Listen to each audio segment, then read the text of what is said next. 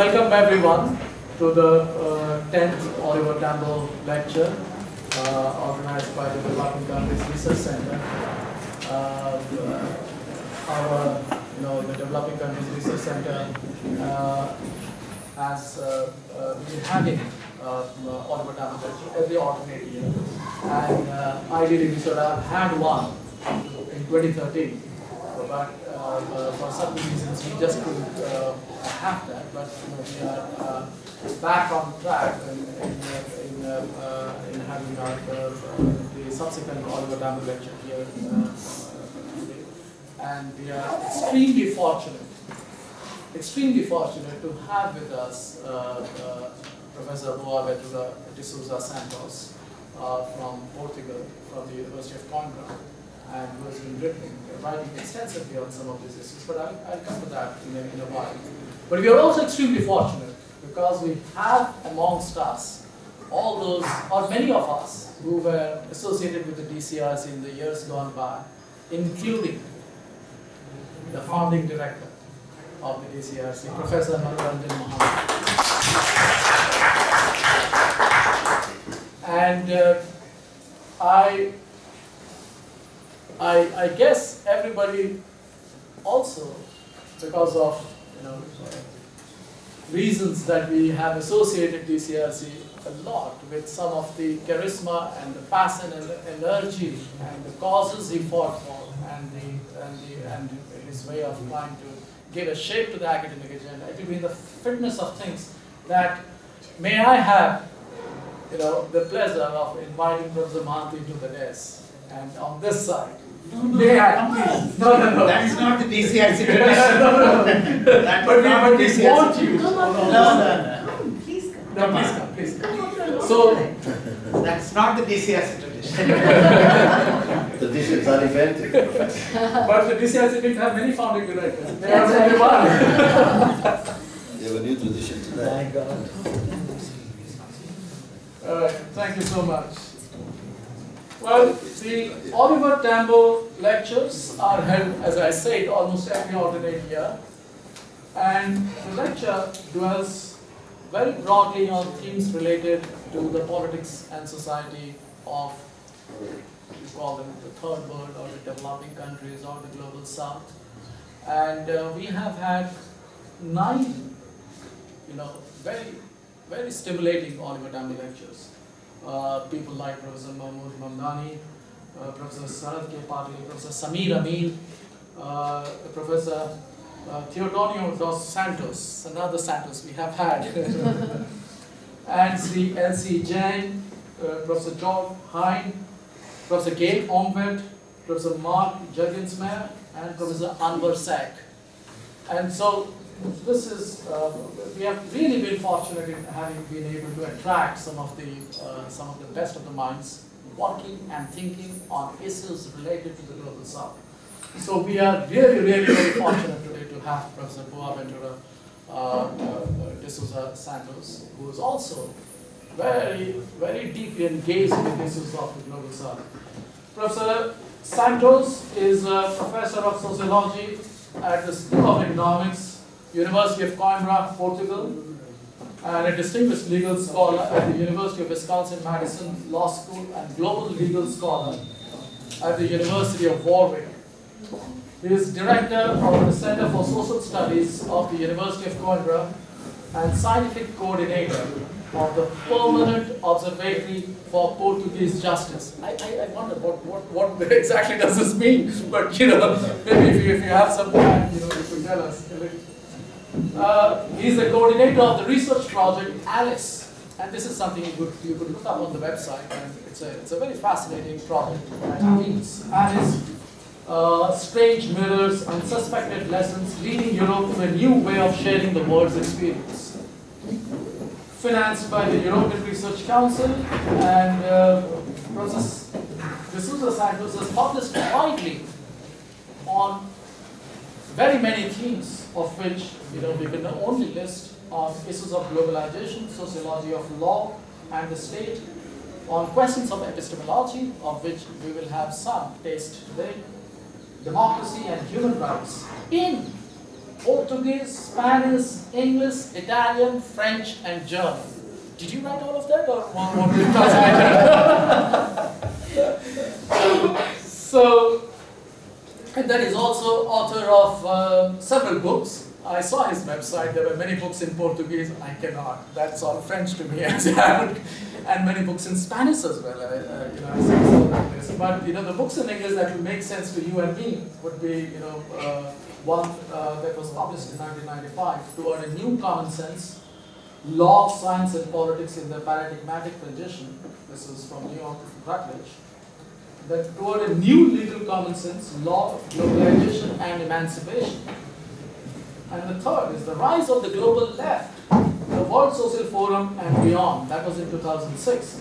But going by one of his latest pieces that we are sending out and soft copy to every one of you is one of his latest writings in 2012 called Public Sphere and Epistemologies of the South. I've been struggling with this piece since the morning, and I'm trying to make sense of what is that epistemological challenge that we face today. But, I don't want to dwell more on this because I'll preempt his task. So I would invite Professor de Sousa Santos to speak to us today, and a very, very warm welcome to you, Professor Santos. Thank you. And we're really glad.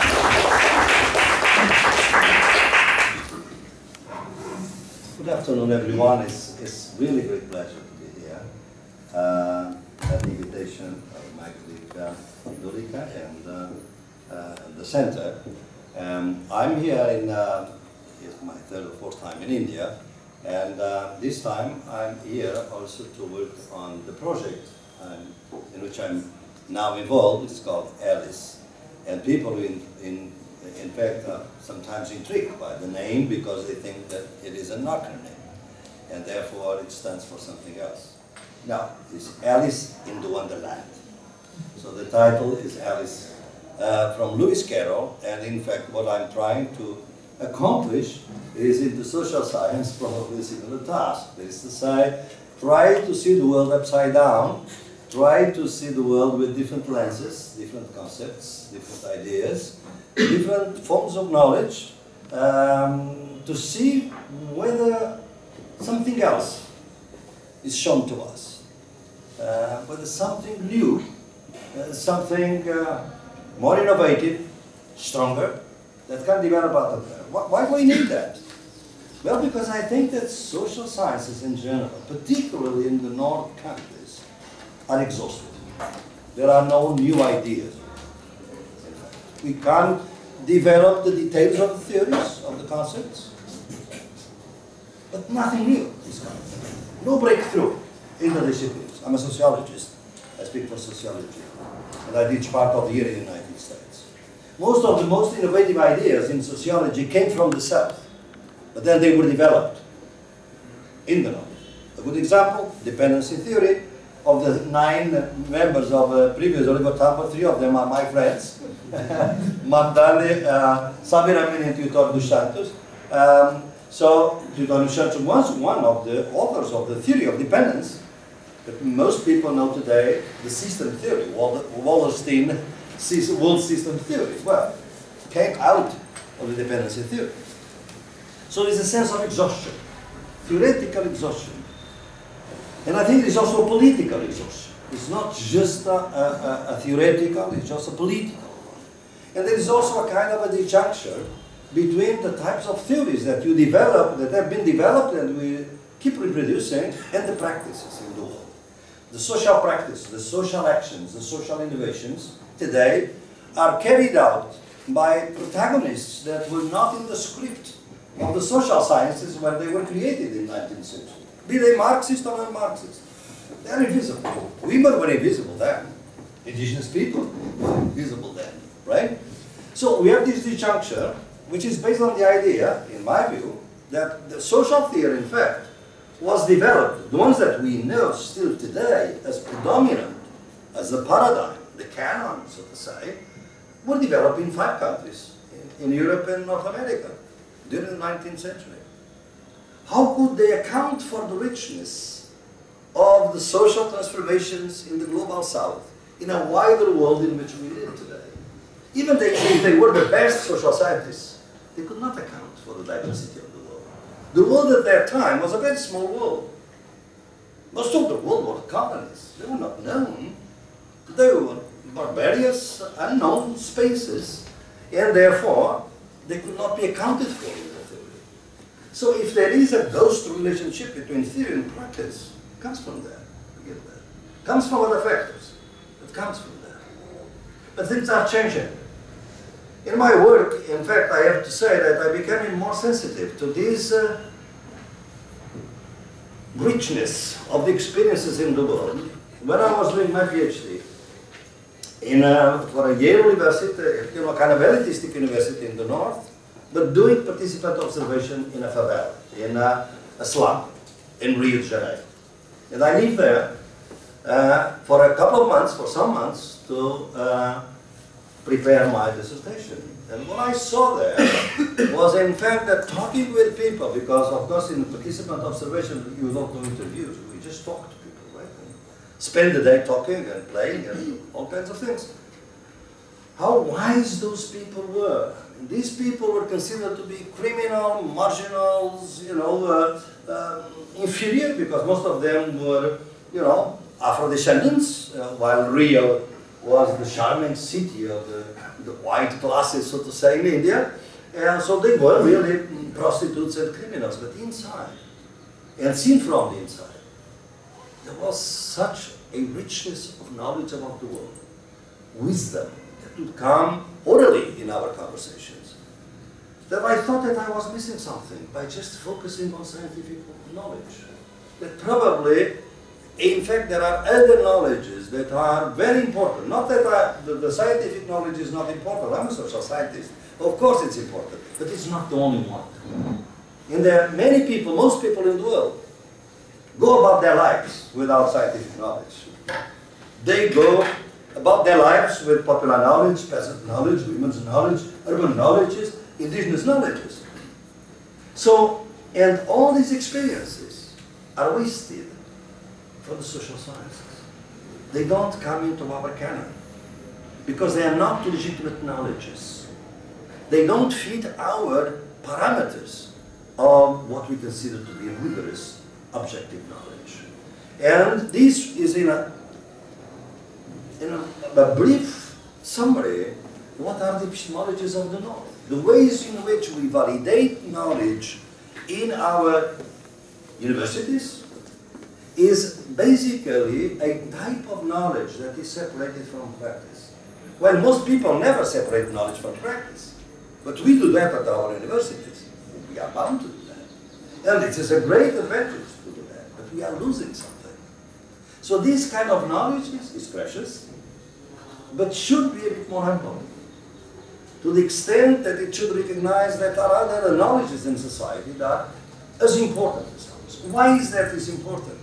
Because the epistemologies of the North, that is why these criteria of validating knowledge in scientific terms and the creation of the disciplines are a very specific kind of knowledge that makes all kinds of selections on the basis of which most people cannot recognize the world as their own. If you look at social sciences, how they were created, the North is the solution, the South is the problem. The South is never a solution, because the science were created in the North to solve the problems of the South, as if the North had no problems, and as if the problems of the South were not created by the North. So these conceptions of truth as representation, the conceptions of nature, as we know, the separation between natural sciences and the other sciences, the concept of rigor based on cause, effects, and so on, the concepts of causality, the idea of objectivity as social neutrality. Social sciences should be neutral, politically, in order to be objective. So the idea that we cannot be both objective and be on the sides of the struggles, for instance, on the sides of the oppressed, for instance. So all these things, in a sense, create a world in which people don't feel at home in the world, in scientific terms. They are seen as problematic. as objects of knowledge, never as subjects of knowledge. And I think that is basically what epistemologies of North have done, throughout, of course, with lots of support from two main forms of domination, capitalism and colonialism. And I come from a colonial country, colonized. The fact that I was part of an anti-colonialist movement doesn't count. It counts personally, of course. But it's the environment in which they were created that, in fact, these forms of strong domination were behind strong ideas of science, of knowledge, and of epistemologies. Guns and ideas went always together from the 15th century onwards. So it is time to start a new conversation. So the epistemologies of the South, as I have been working on them, based on my work with social movements. I was one of the, well, we cannot say founders, but someone that was at the source of the World Social Forum. Some of you have heard of the World Social Forum. Is the idea that, in fact, there are many other knowledges in society that we should be brought into the conversation. They are not scientific knowledges, but they are important knowledges, particularly because they are knowledges born in struggle. At the universities, we only teach the knowledge of the winners. The losers never reach the university. The knowledges of the losers never get to us. So if you want to know the knowledges of the losers, and they are very, very many, the knowledge is born in struggle as resistance, then you have to get out and to look it elsewhere. So the idea of the epistemologies of the South is the idea of looking at knowledge's forms and forms of validation of knowledges on the perspectives of those social groups that have suffered systematically the discrimination, the exploitation, the oppression of capitalism, colonialism, and patriarchy. So it's from that perspective is the South. So it's not a geographical South. It's a geopolitical and epistemological South. Australia is north. Haiti is south. So it's not geography. It's a new form of imagination that looks at geopolitical and the epistemological ideas that we can get out of these knowledges born as resistance. So the idea of the epistemologies of the South is not just other knowledges, other productions of knowledges. And in a transition in which we are, they have to be both produced at universities and outside universities. That's the nature of the transition. And that's why I'm so pleased to be here when I hear from Professor and from my colleague Mandulika that we have been doing this grassroots colloquium. They say bringing into the center social groups from outside, activists, which is something that I've been doing with the popular University of the Social Movements. I'll be glad to talk about that since 2003, bringing together social scientists with activists of social movements for 2 days, discussing concepts, stereotypes, different ideas, different concepts, and I'm going to give some examples of our work that we have been doing. So there are epistemologies of the South because there have been epistemologies of the North. Otherwise, we wouldn't need them. And of course, these epistemological shift that we are looking for should be so that in a non-distant future it wouldn't be necessary. The important thing is that they wouldn't be necessary. It's a kind of an epistemological resistance, part of a political resistance. So it responds to the first idea is that this sense of exhaustion in the North, global North, in the social sciences. Look at the journals in political science, in sociology. Look at the journals. The ones that are highest ranked. Try to trace a new idea in years there. We have specifications, wonderful specifications. Sometimes, some ideas, usually, read it carefully, where they come from. From the work they did collaboratively with people in India, in Brazil, in Argentina, in Peru. Because the social transformation in the Global South is so rich that it's bringing new ideas, bringing new concepts. And I'm going to mention some of them. And are the ones that are renewing the canon to the extent that the canon is renewed, even though it is very well policed by the referees, of course. I know there's no young social scientist that tries to publish an article and the referees are stupid enough not to understand what they are trying to say, and of course they are always very, very judicious because they know that part very well, but they don't know the rest. And since they have the power to accept or refuse articles, we are at a time in which, in fact, there are forms of selection in science which are not scientific at all. And that's something that you political science should also study. But this sense of exhaustion these days is that the global north at this point, after 5 centuries of trying to teach the world, has nothing to teach anymore. Look at Europe now. The southern part of Europe, where I come from, Portugal, Spain, Greece, they are under IMF rule. People in the global south have been under IMF rule, Brazil, Thailand, Argentina, Mexico, and they have solved their problem. Apparently in Europe they cannot. Neoliberalism is running Europe today. Not just the IMF, the European Commission. So, are they going to teach neoliberalism globally? No, there was a time in which one would make some distinction between the North American capitalism and European capitalism, so to say. One would be a bit more, a better social face, so to say. Well, the name was social democracy in Europe. It's in the deep crisis. It's being really destroyed, quite frankly. Rights are being destroyed in Europe throughout. And not just in the south, really. Now in France, for instance. And we'll reach to Germany. So, this incapacity to solve these problems strikes me after so much experience, in which the people in the south didn't know how to solve the problems. How don't they solve the problems? The secondly, it is more tragic. That's the second aspect of my project, and it was, surprisingly enough, was accepted by the European Research Council. You showed the Epistemological Prize down there.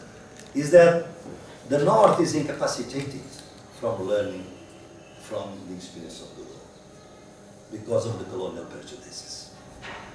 Still today is very hard to accept that scholars, social scientists, serious social scientists, first-class social scientists from the global south can be accepted in the mainstream in the North.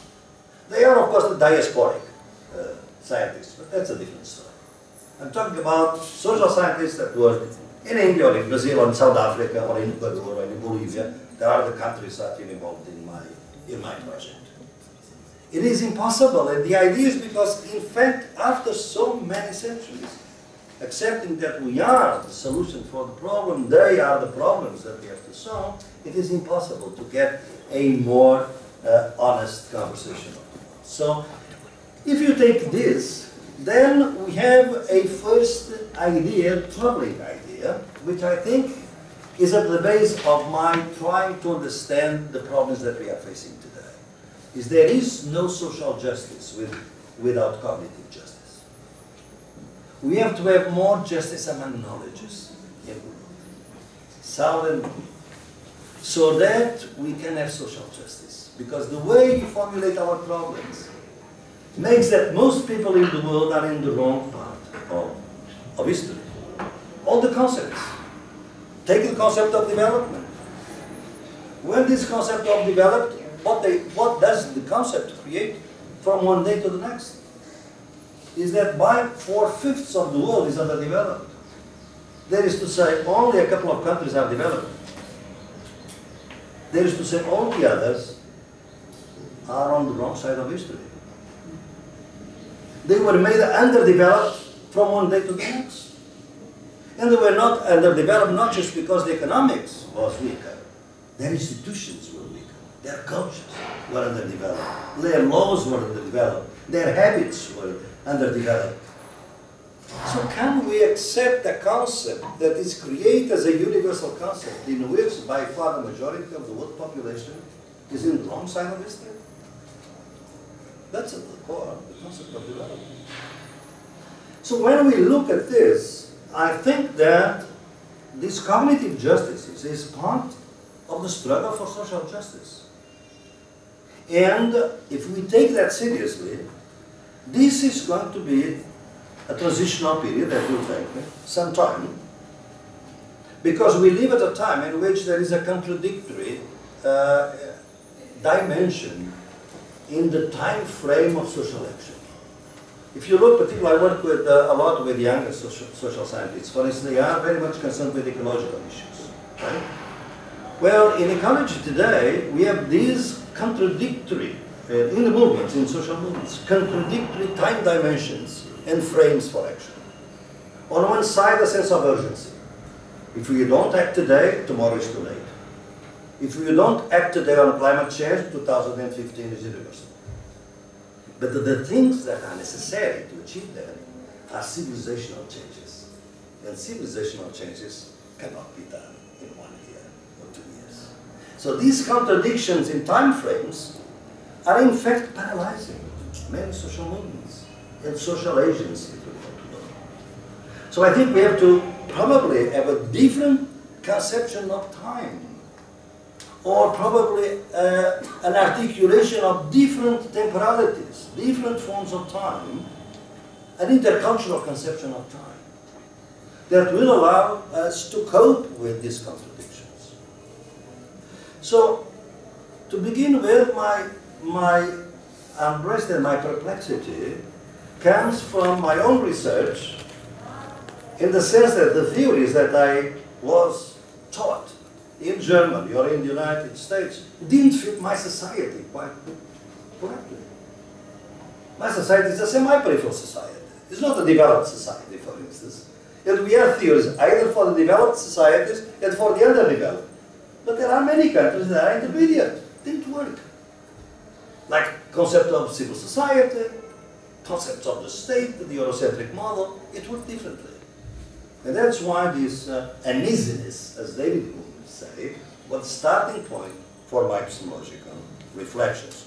But then there was another context, and this is the context in which we are. These epistemological things don't arise out of the ingenuity of scholars.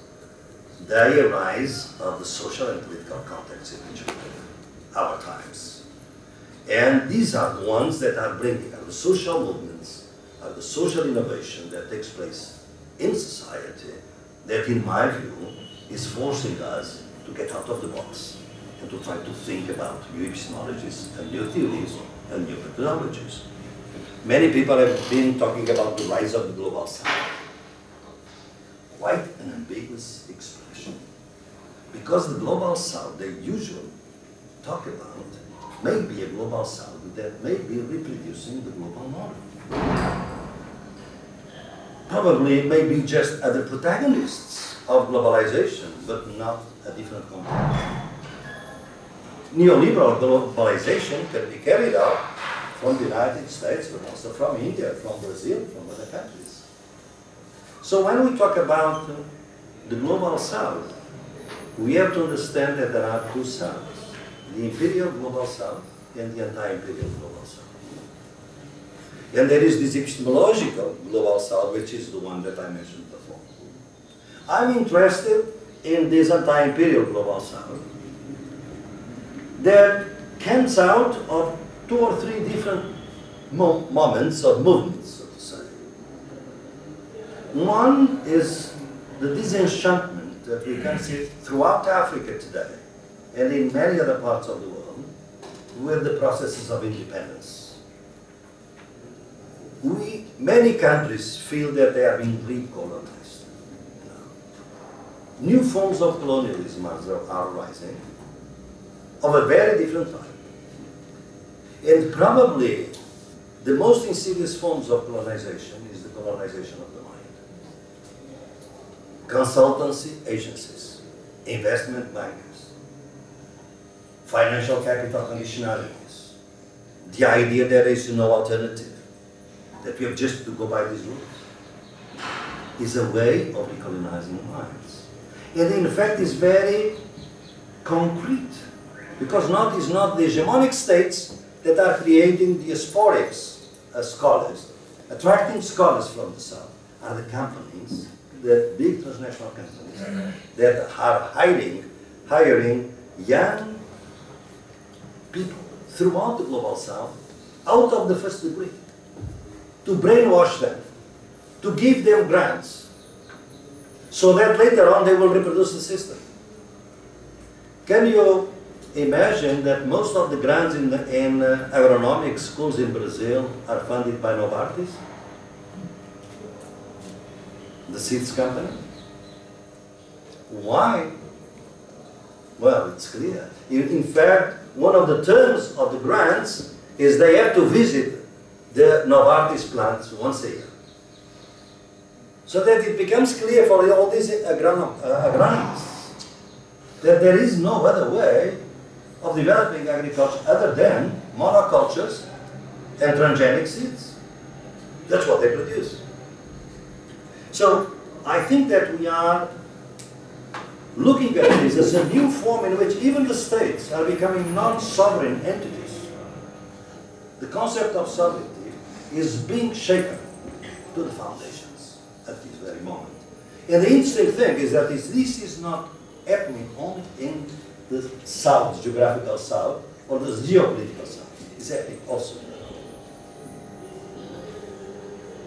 And look at what corruption is in the North whenever it is legalized. It's legalized in the European Union now, and it is legalized in the US. Lobbying. What is lobbying other than corruption? Legalized. So these are really forms of transnational corporations influencing the decision-making process. So I think that this is part of the context, but it's not the only story. The emergent countries, as they have been called the BRICS, they have been called India is one of them, as Brazil, South Africa, and China. They have been called BRICS. From last year onwards, they were called the Fragile Five. I don't know if you heard the change, the interesting change that is taking place. And look at who are the Fragile Five? All the countries except those that are not democratic. Russia is not the fragile country. China is not fragile. India is fragile. Brazil is fragile. South Africa is fragile. Turkey is fragile. Indonesia is fragile. Can you see? Fragility, that is capitalism, doesn't agree anymore with democracy. Never agreed in my view, but today it's more blatant. Now, democracy and capitalism are coming into a huge contradiction these days. And that's what I think some of our challenges have.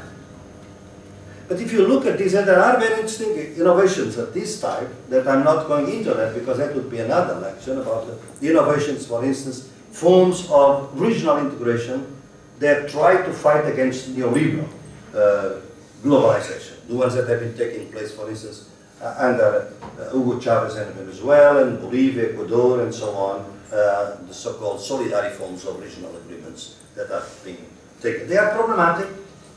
They are not pure, not at all. I'm not romantic about any of these things, but they have been an attempt to develop an alternative. But I'm concerning here about something else. Are the social movements that throughout the global South, throughout the South in the North, we work also immigrants groups in Europe, Islamic groups in Europe, that are very much criminalized, discriminated against, and they are the South inside the North, according to our concept of the South. They are really discriminated. What is emerging, and it became clear after the World Social Forum, is many of these social movements don't frame their struggles in Western terms, not even in the Western concepts. For instance, some of them refuse to distinguish between left and right. Some of them don't use the concept of socialism, even though socialism for some critical traditions were absolutely crucial. They don't even share the idea of the modern state as we do. I'm talking about some, of course, the Islamic insurgency is one of the examples. The indigenous peoples' movements throughout Latin America, and I think the tribal people here in India, they don't frame their struggle in Western-centric type of concepts. And that's why it is so easy to demonize them instead of trying to understand what they are trying to say. Because our concepts do not allow us to understand on their own terms. We understand them always in our own terms, which of course betrays the possibility of imagining this cultural otherness. So from this part, before I get into the examples, 4 ideas that come out of this work that I'm proposing to you. First of all, the prevalence of the epistemologies of the North, as they have been developed in the disciplines, have produced a massive epistemicide, as I call it, the destruction of knowledge, epistemicide. We have destroyed people, we have destroyed their knowledges, their experiences. It started with colonialism, but continues today. And we are doing that. The expert system today is doing the same thing, under different names. The second idea is that the understanding of the world by far exceeds the Western understanding of the world. The third idea is that we don't need alternatives. We need an alternative thinking of alternatives. Because the knowledge that brought us here cannot take us out of here. That's why they say, very successfully, that there is no alternative to neoliberalism. So we need an alternative thinking of alternatives. And if you do that, probably we need to decolonize our social sciences. And this is a very hard task. I start as professor of sociology, of course, teaching that the 3 founders of the social sciences were Durkheim, Max Weber, and Karl Marx. Today, I don't discard them, but I add Ibn Khaldun. Ibn Khaldun lived in the 14th century and was born in Tunis, and was one of the most important social scientific work. It's the Islamic tradition for the social sciences, which has been completely suppressed by the West. And we know now that Durkheim learned from him, but suppressed the source. Organic solidarity in Durkheim is based on Intercultural. Just an example. I could give you thousands. So, if we look at this idea of the South as it is emerging from the World Social Forum, from all these movements that we have been identifying, and today continue, even if the World Social Forum is in a crisis, we have a Via Campesina. I don't know if you are familiar with that. Peasants from all over the place that get together and they are building a common agenda. The World March of Women is another remarkable movement, a global movement. The indigenous movement is now a global movement with lots of interaction and collective agendas. So there is a different world that is out there, but it's not organized in such a way that it's becoming very visible to us. And never comes out in the news. That's the other thing. In the news, other things come out, not these things. So, if you do that, then you see the following. That globalization, neoliberal globalization, which we always thought that homogenizes the world, it does to a certain extent. But on the other hand, it fragments the world. People are not more united today because neoliberal globalization is are less united, are more separated. Labor today is a global resource, but there is no global market, no global labor market. So the workers are more disunited today than ever before. So we have now a problem, which I think is a very intriguing and a very interesting one for social science in general. An increasingly unequal world. Never inequality have been so blatant and so almost morally repugnant as in our time. 85 people, you know, the data from Oxfam, 85 people own as much as half of the GDP of the world. Can you imagine this? But at the same time, this socio-economic inequality is intensified, doubled by cultural discrimination, by forms of discrimination based on race, on religion, on region, on caste, on all forms of hierarchical differentiations. And therefore, cultural diversity is not cultural, it's materialistic. Because it reduces itself, it translates itself into a kind of a political economy of oppression and exploitation. And this is new for us, because many people that in the past were concerned with social inequality were not concerned with cultural diversity.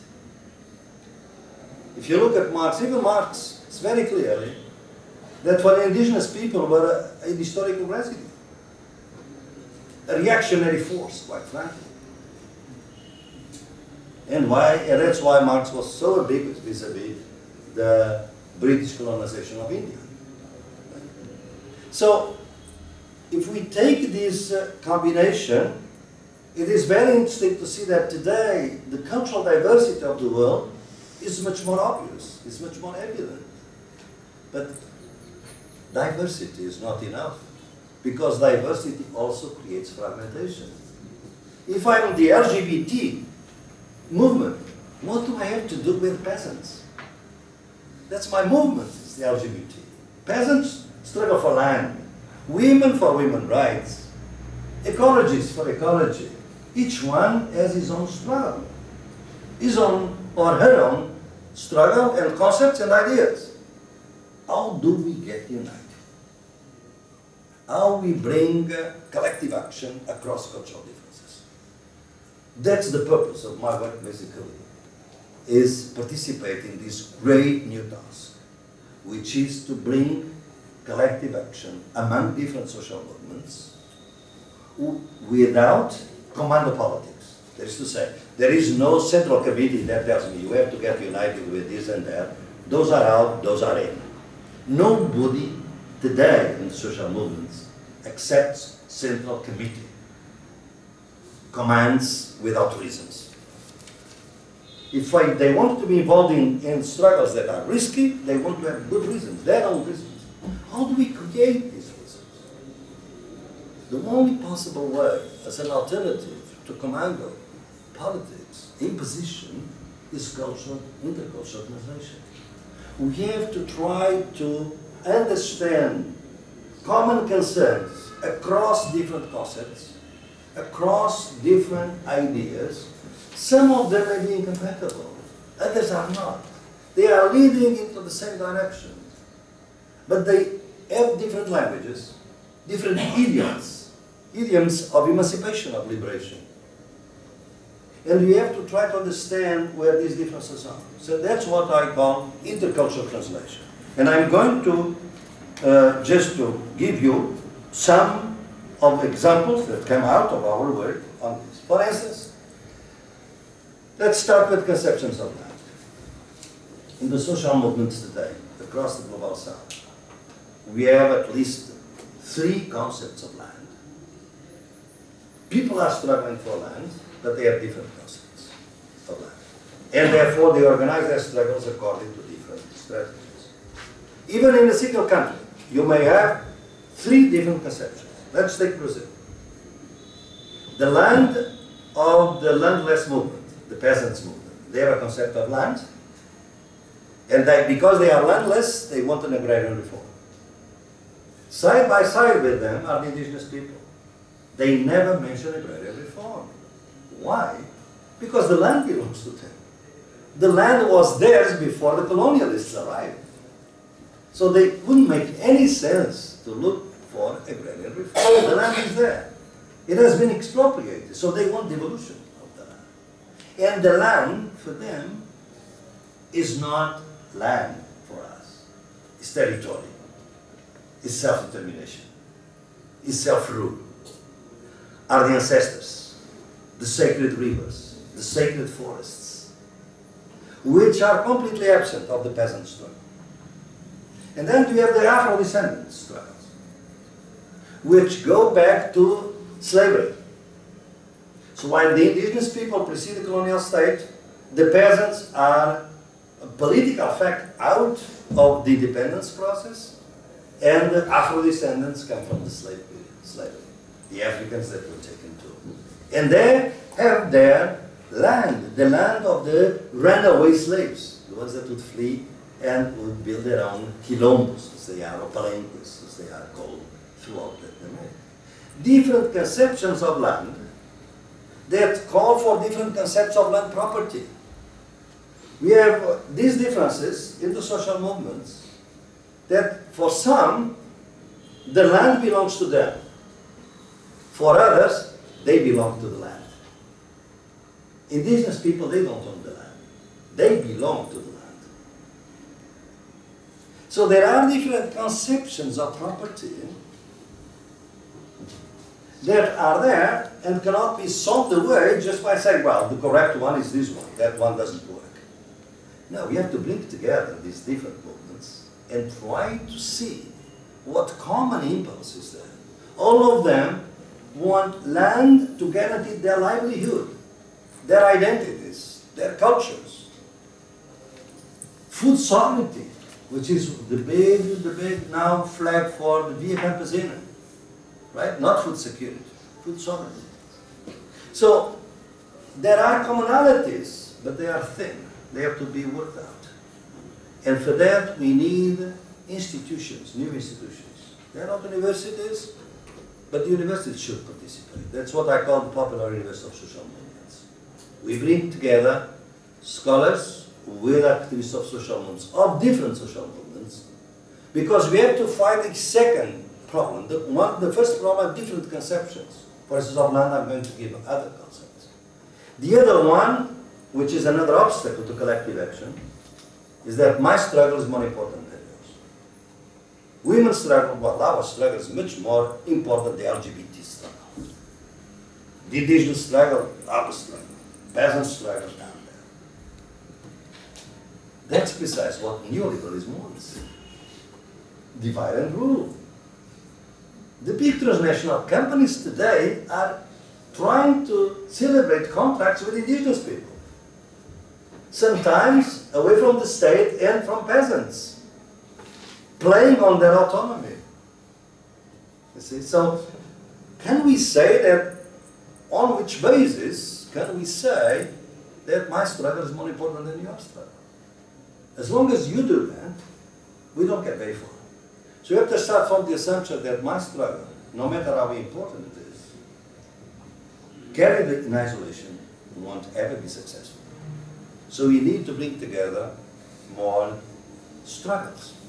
We were having one of our workshops in Mozambique, bringing together peasants from Brazil, exploited by the same company. A mining company from Brazil that exploit Brazilians and exploit Mozambicans. Valduridos is the name of the company. Mining, coal mining, the same thing, right? And we were bringing together for them to see, and in fact, that was the facility that they speak the same language, Portuguese, and so on. But we didn't bring just peasants that are being displaced by these mega projects and mining projects. We brought LGBT, we brought women, we brought women's movement, we brought the ecological movement, human rights movement. And at the end of today, there were some public declarations for the press, and one of the most remarkable statements at the end was by the leader of the women's movement, who by chance is now the president, today the president of the World March of Women, based in São Paulo, Graça Samo, said from now on, the struggle for land is a struggle of women or something. That is to say, your struggle is my struggle. So this is quite an advancement that only through conversation we can get through this. Another example, gender inequality, gender equality, man and woman. There is not one single concept, unique concept of equality among men and women. Different cultures have different forms of formulating them. Can feminists get together across different cultures? Sometimes they do, because they follow the United Nations and the script of huge, big NGOs from the north that fund all these feminist NGOs throughout the south. But there are other alternatives. There are the people that, from inside their cultures, trying to arrive at their own conceptions of equality, which may be formulating in a different type of way. And it's very polemical, because we were trained to know that traditionals and traditions and traditional knowledge was against women. And therefore, and in fact it was. For instance, access to land in Africa. So, can we have different conceptions of equality? So one of our workshops was precisely, feminists that think, no, we are either, in this case, feminists can only work with Western-centric conceptions of equality. Other than that, we are defeated.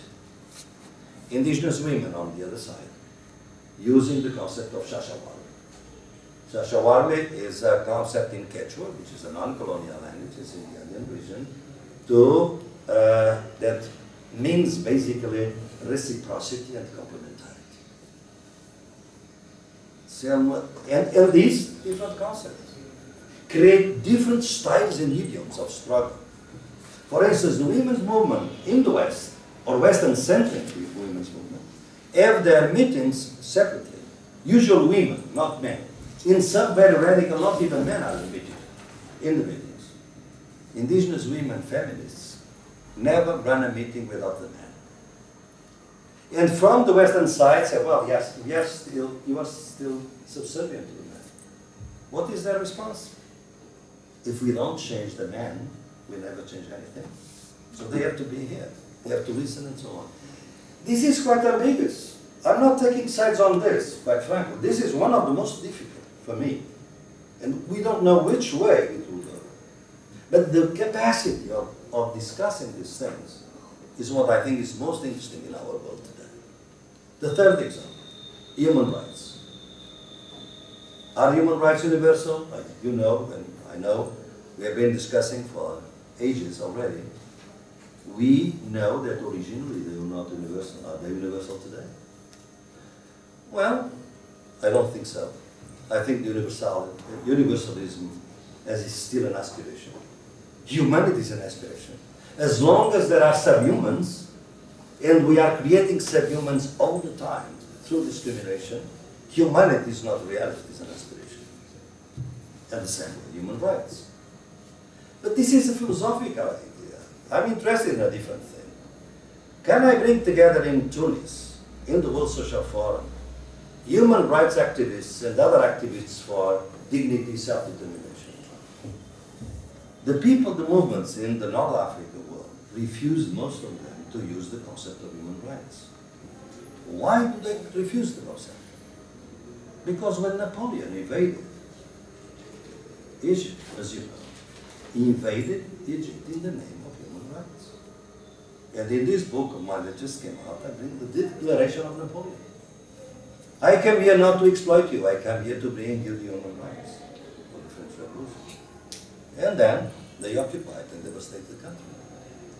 So we discussed for hours which would be a common concept that could bring us together, because human rights is a topic, but people not accepting human rights under this conception, a Western-centric conception. We came up with the concept of dignity. And that's why all of you that went to the page of the World Social Forum in Tunis saw the term was dignity.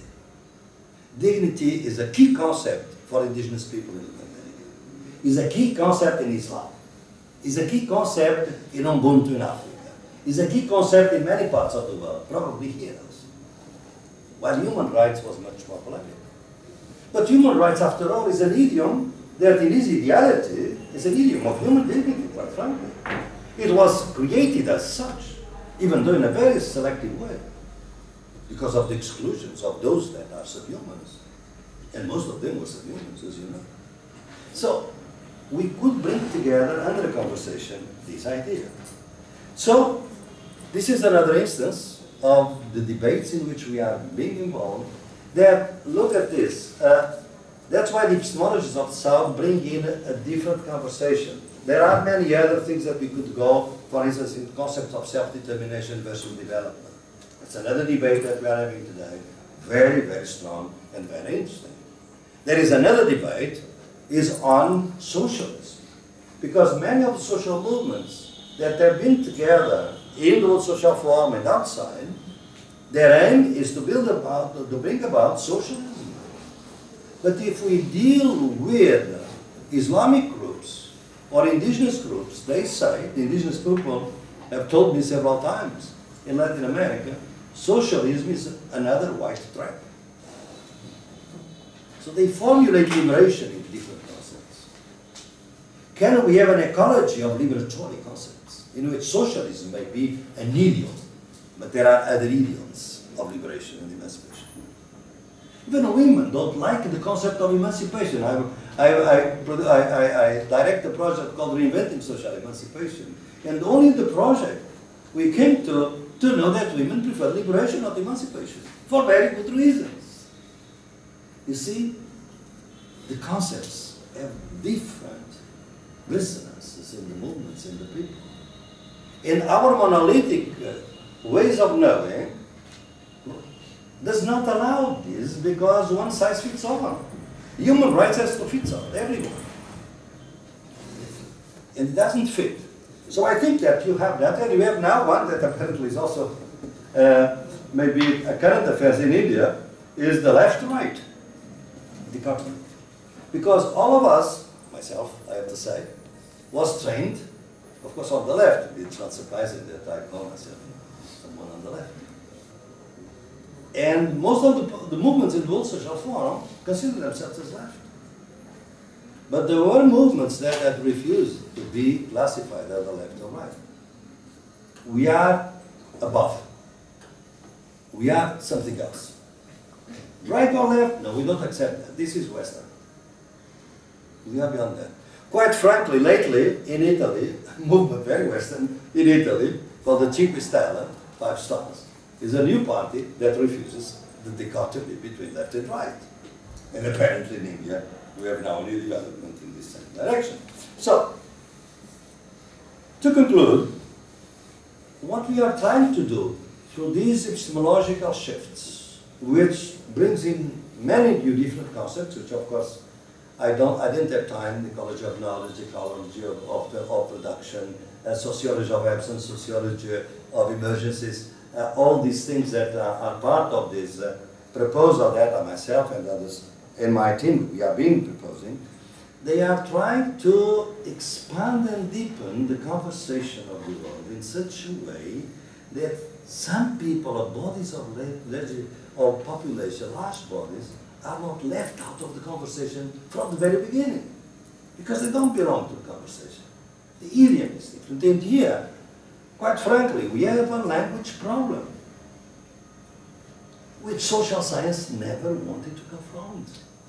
There are things that are crucial to population, large populations in the world, that simply cannot be translated in any colloquial language. I give you an example of my own work. The concept of summa causa, which is a casual word that is now enshrined in the Constitution of Ecuador. So Ecuador, the basic idea of Ecuador is to promote the summa causa. Summa causa is a casual word that means good living. Buen vivir in Spanish. But this is an approximate translation, because summa causa is also spiritual. And one of the things that the epistemologists of the North, because our concept of rationality that came from the 18th century, 19th century, evacuated emotions, evacuated sentiments, passions, irrationalities, and of course spirituality, which is not religion. It's the possibility of knowing, identifying, living through a transcendent, an immaterial element in the material world. It's not the other world of religion, it's this world. And I could tell you lots of stories of my work that show that this spirituality is very rich. And you cannot understand the struggles of people, many people in the world, without understanding these different conceptions of even belonging. If you are in a meeting, as I have been in several, in the Andean region, or in Africa, and people tell you that they cannot decide anything without consulting the ancestors. People think, and I have gone through this and give you the example, say, well, consult your ancestors, they are dead. And then the chiefs around the table say, no, the ancestors are here with us. Immaterial, but present. a Western mind does not understand. And when I say Western mind, be it very clear, south or north geographically. Trained in this way, it's impossible. So I think that probably the best thing, this is most preposterous and please don't take it negatively. At this stage, what we should try to achieve would be to be learned ignorance. They say learned ignorance is a concept, in fact, for a medieval philosopher in Germany, Nikolaus Cusanus of Cusa.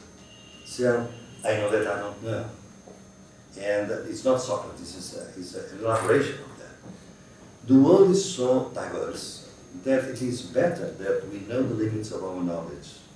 And therefore, up front, we have to know what we don't know. And know that we don't know. If we do that, then probably a different conception of identity emerges. We exoticize the concept of identity. We keep exoticizing identities. Because it's very important for the reductionist conceptions of universalism, out of which comes the caricature of neoliberalism. So I think that if you do that, this is a new materialistic, I think, turn, which is, one could say, an intercultural Marxism, if that would be not too offensive to anyone here. I think that we have to try to develop these things in order to promote other forms of collective action. Because what I'm concerned in our world is that if there are, in fact, I'm always concerned with this, if there are so many things to criticize our world, so many things that we really think that are not going well, why is it so difficult to organize an alternative? Why is it so difficult to create a critical theory even today? We talk about the crisis of Marxism, the crisis of critical theory in general. So much to criticize and so difficult to create a critical theory and to create an alternative. There must be something wrong with this. And the wrong thing that probably, and I don't want to offend anyone here on this stage, is that in our, funded by the Western modernity, all of us have been victims, north and south in different ways. We develop revolutionary ideas in reactionary institutions. And universities have been reactionary institutions very often, by their selectivity. Today that they are under siege, they are becoming more progressive. It's more difficult to work in that, but it's more exciting. Because now universities can, if they are not going to be completely mercantile institutions, transnational corporations as they want them, they call about global universities, of course. That's where we can have scientific, critical, independent knowledge. But this has to be done in such a way that cannot reproduce the past. There is not one single form of knowledge that's the only rigorous knowledge, and all the others are ignorant, superstitious, and opinions. We have to try to develop an ecology of knowledge. That's the message that arises from the Epistemologies. So thank you very much.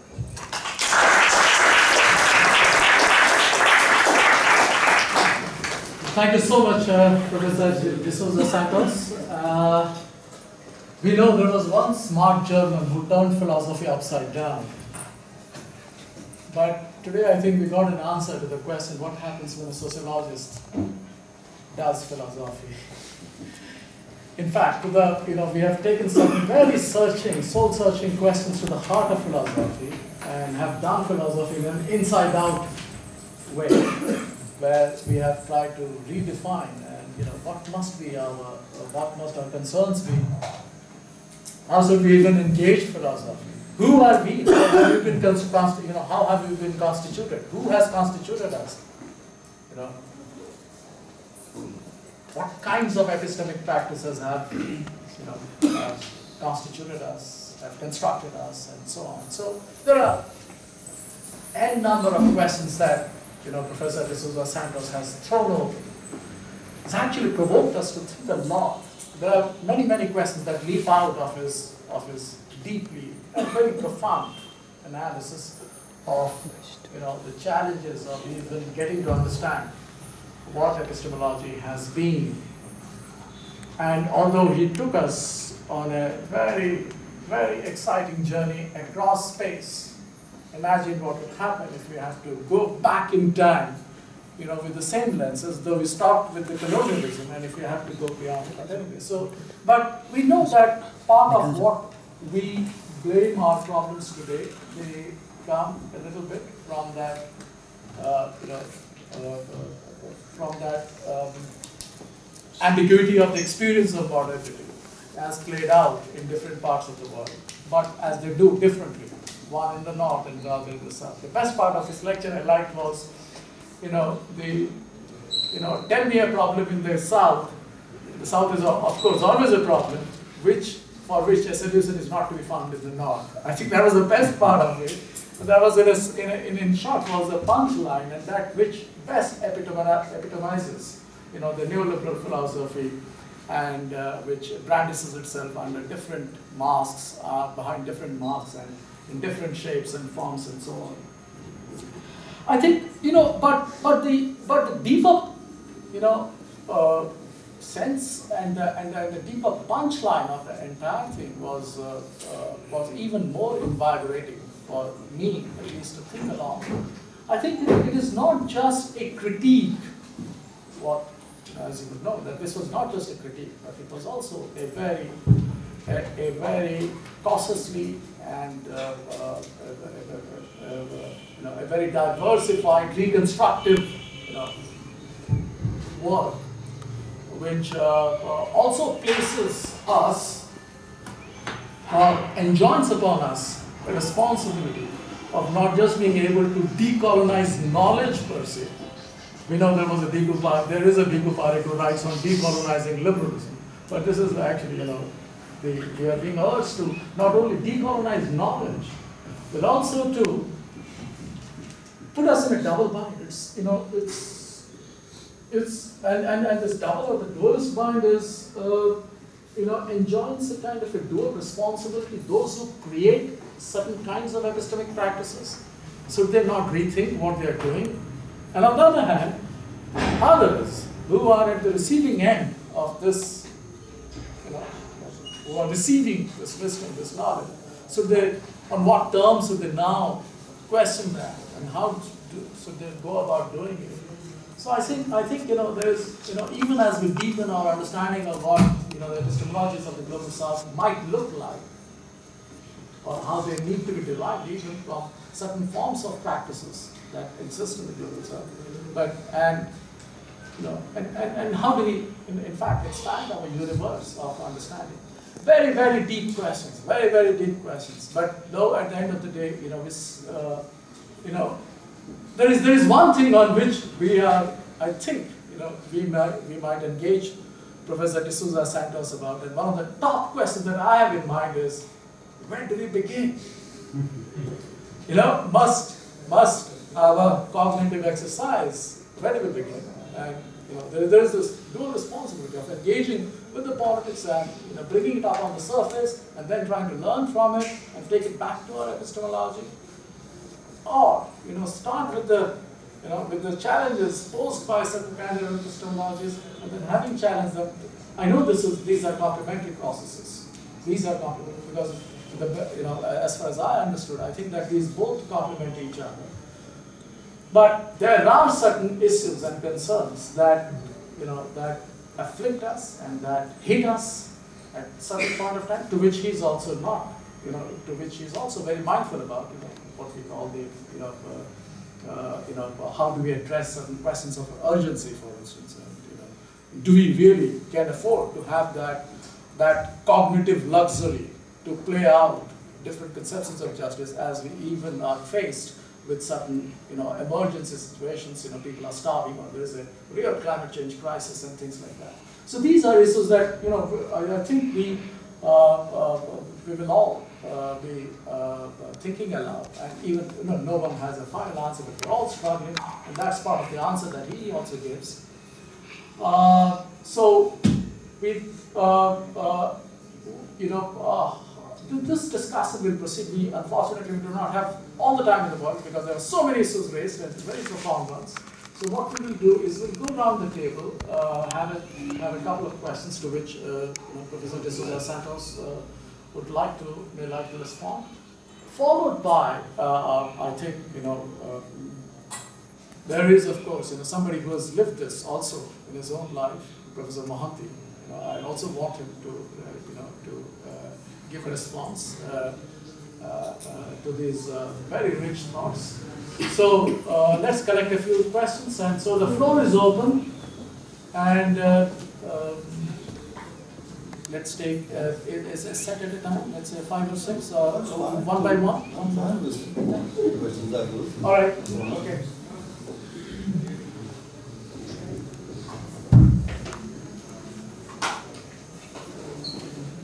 Yes, please. Please introduce yourself so that we all get to know you. My name is Geeta. I teach sociology at University, but now I'm doing a postdoctoral research on a movement called the Right to Information movement in India. So my questions actually are born by what you just said, and also in terms of the kind of questions that I am looking at in my own research basically. So I have 2 sets of questions, and one probably is something which we are going to talk about tomorrow at JNU, which is this whole question of lawmaking and critical law and all that. So the first question relates to this whole, the question of how social movements lead to, or what kind of outcome they have. And in the case of the Right to Information movement in India, for instance, we have seen that it has led to a policy, led to a very, very clear, policy making. So there is an act which came in 2005 and so on. And very interestingly, the thing is that when we talk about, you said that resisting the colonization of the mind. So social movements do that in a sense. So when we talk about that, in what sense we see that certain social movements also set their agenda? Because if they are resisting the colonization of the mind, in what ways that translates into agenda setting? So that's the one thing, and how that also leads to lawmaking. Which also the question also is that how do we then talk about the state when we look at the outcome of a social movement? I mean, it need not be an outcome, but that's one question. The other question I had is which relates to basically your whole idea of epistemologies of the North. Now, when we study social movements, for instance, and this is one of the questions that I'm also going to look at, which is that what about the notion of leadership? How do you characterize social movement? I mean, when we talk about a social movement, we say that it has to be temporally enduring. That's how you talk about a social movement. So how do we then look at, for instance, and these are coming from the epistemologies of the North, in the sense that they have told us that a social movement has to be understood like this. There has to be a leader, there has to be agenda, it should be temporarily enduring and so on. So how do we then look at a social movement? I'm just thinking about 2 very recent movements, quote unquote, which is the India Against Corruption, which led to the Aam Aadmi Party, as you know, and the other thing was the December 16 Delhi gang rape, which also was seen as a protest, which I think somebody like Gloria Steinem has also talked about it, and so the question is, so the question is that if the epistemology of the North tells us to look at something like that, how as scholars we then challenge it? So this is very preliminary kind of things, because I'm working on the thing.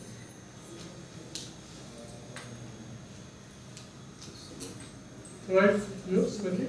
So, yes, Krishna?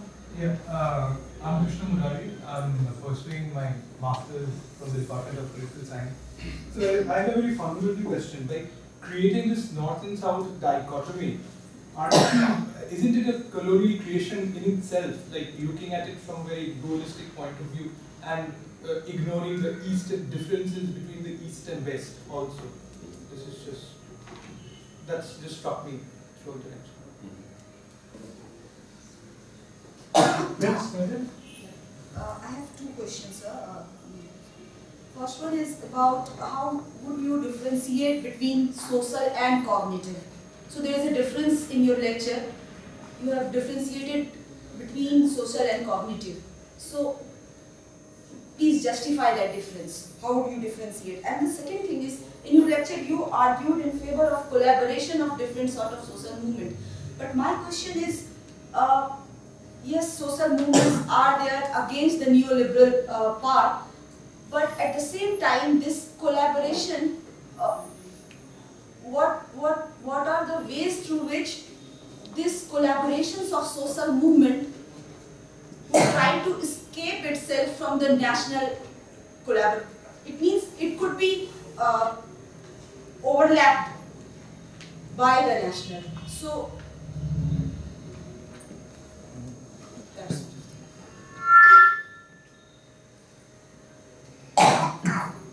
Yes, Vikram?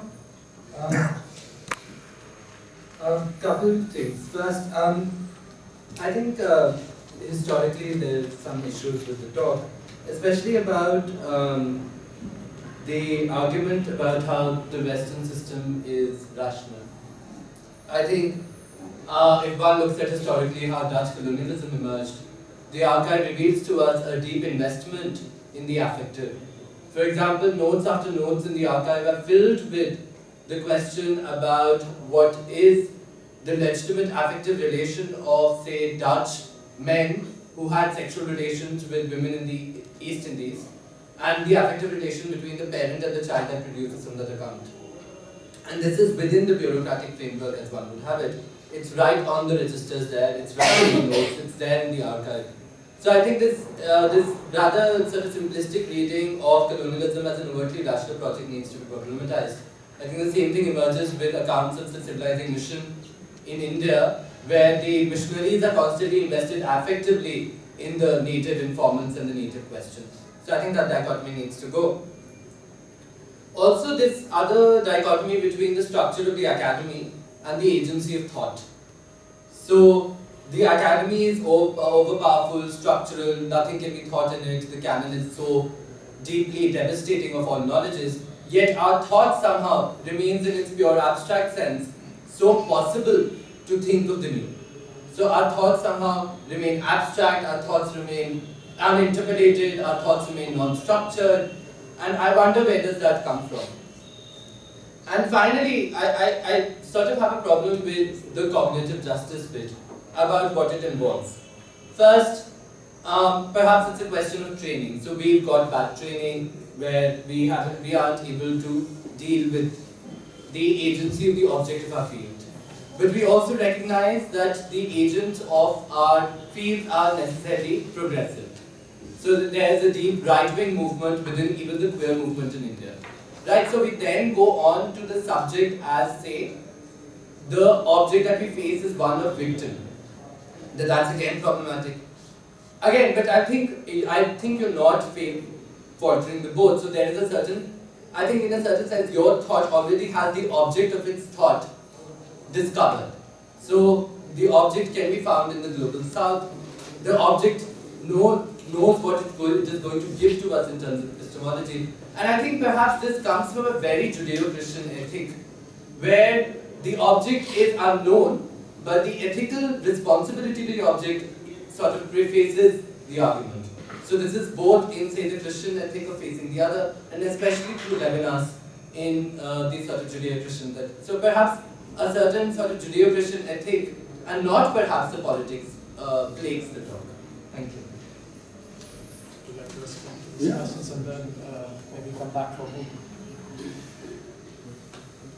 Well, in a talk like this, of course, there are all kinds of quiproquos, and it is impossible to address all the issues, and I'm sure that some of the formulations may be misunderstood, and we have to be, you know, in the mood of starting a conversation, and because all of us always talk, you know, from our own experiences, and I am very pleased by all the questions that were posed to me.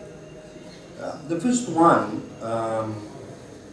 yes, there are two parts of the question, and the first part, in fact, I'm going to address it tomorrow. So I'm going to address the questions of law can be used by the social sciences. That's the title of the talk. Can we occupy the law? Can the movements occupy the law? It's a big issue. We have been discussing that for a long time, and I'll leave that to tomorrow, I think, if you don't mind. The other things is that the new movements, if they are movements, I mean, you say, and I know what you are saying, because I think it's very precise what you are telling us about the sociology, for instance, of social movements, traditional social movements from the US till the Columbia School, the most recent one, John Steele and so on. Well, what we are facing today are with things that don't fit those theories. Neither the causes nor the forms of the movements, they are different things. I myself even prefer to get rid of the social movement literature, which I used previously, of course. This is a growth process that goes together with our own work. Is that collective presences, you know, because these people have been analyzing the protest movements, the Indignados movement in Europe, the Occupy movement in New York and other cities, the protest movement in Arab Spring, the protest movement of students in Chile, and the protest last July in Brazil, or the Mexico movement 123, which is a different type of movement about electoral politics in Mexico. They are very different. I mean, from all these genealogies of social movements, and one possibility is to say they are not really social movements. They don't fit the characteristics. The other one, the fact of endurance and of new concepts of leadership. Because everybody says that these movements are a bit anarchistic, in a sense, right? And in fact, many of them even claim that they are anarchistic movements. And that's an interesting point, because Gandhi once said, and it's very profound, that he has read all the Western theories of political theory. The one that he was closest to was anarchism. He said that. If I would have to choose a Western theory, I don't want, but if I had to, probably anarchism was his conception of the state and so on, probably had to do with this. So this anarchistic tradition, which has been suppressed for many ages in the global north and south, I think the last appearance was 1936-39 in the Republic of Spain, right? Is emerging, but it is not also anarchist. It's a different thing. Anarchism also had, the two lines, the more, violent one and the non-violent one, right? Of course, the relationship of Gandhi with anarchism, when he came to Europe to study law to England, he didn't like the anarchism, the violent anarchism. And at that time, in London, in Paris, the anarchism was violent with the bombings, right? So there was not that. But he wanted the theory in itself is a pacifist theory. Well, Tolstoy is a good example of this type of pacifism, which is very much related to Gandhi and even to Tagore. So I think that we have to see whether we can understand this innovation in society with new concepts, with new forms of social theorizing, and probably with new productions of knowledge. What is basic here is that studying with them and not studying about them. I know that we have to write dissertations. And dissertations are exercises in writing about, not writing with. But I don't know, in the future, there are many novelties. The universities are innovating a lot. One university in Brazil, for instance, just one of my examples of my own work, a student that wanted to do his PhD in collaboration with social movements. In this case, peasants' movements, land-based peasant movements. And then he really worked with them. And the thesis is a kind of an ecology of knowledges, the scientific knowledge and also all the knowledges. They are not just interviews, they are evaluations of life, of society, and so on, by social movements. And then the problem arose. Who is going to evaluate this dissertation? Only professors? With academic degrees?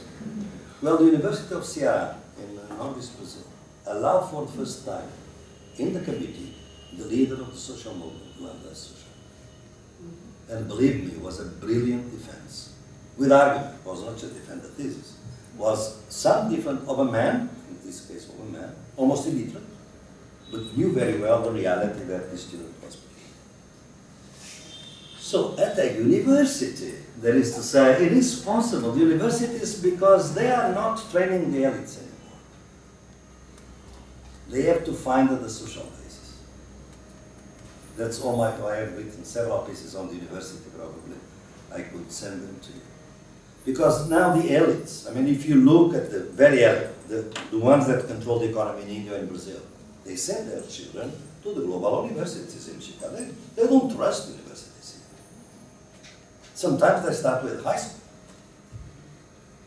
not to have any problems, right, of contamination. So the university, most of the universities in the world are not training the elites anymore. So they have to have a different social. That's why there is a fiscal crisis at the universities. The public, the state is not interested because the state has been captured by these global elites, and they are not interested in universities that are very often troublemakers. Universities in Brazil, half of the year, last year, were on strike. The UNAM, the most prestigious university in Latin America, the University of Mexico, we had almost 200,000 students, was on strike for 3 years. But they achieved a very interesting reform of that university. So I think things are moving. It will take a long time to do this. We are talking about, in fact, we are captured, all of us are caught in these contradictions of time frames. My own work, I see my own self, and as a citizen, the sense of urgency, and at the same time I know that these things, these examples are what I call, I'm in my work, sociology of emergencies. That's why I amplify symbolically these emergencies, so that people look at Northeast Brazil, this university. If they did, could we do the same? Could we use that precedent? That's what I call sociology of emergencies. The second question is well, there are some conventional questions in there, very respectful there, because there is no way of getting rid of dichotomies without starting with them. I mean, that's the constructive part. What you have seen in this, my talk, very imperfectly, is that there is a deconstructive part, but then a reconstructive part. I don't believe in deconstruction. The very postmodern French Derridian type of idea. If we deconstruct everything, we deconstruct resistance against oppression. So you have to reconstruct in different forms. How do I reconstruct? I start the first sentence, probably you didn't pay attention to that. The epistemologies of South are there, so that in the non-distant futures they won't be necessary. I have to start from what we have.